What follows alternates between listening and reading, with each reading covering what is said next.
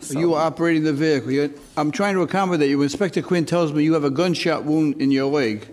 yes, Your Honor. I just got shot about like 2 days ago. I've been back and forth in the hospital because I still have the bullet in there. I was walking by a park and they don't know what kind of gunshot was it.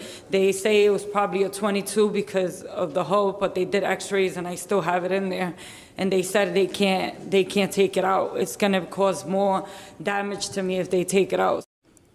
You are such a remarkable person. You are here today. You responded to a parking ticket with a bullet in your leg. An innocent victim of a gunshot wound, and you had no involvement at all, just a mother of four, and you come to court for a parking ticket. I'm dismissing this ticket. Thank you, Your Honor. It's a pleasure to be in your company. Thank you. Good luck. The matter is dismissed.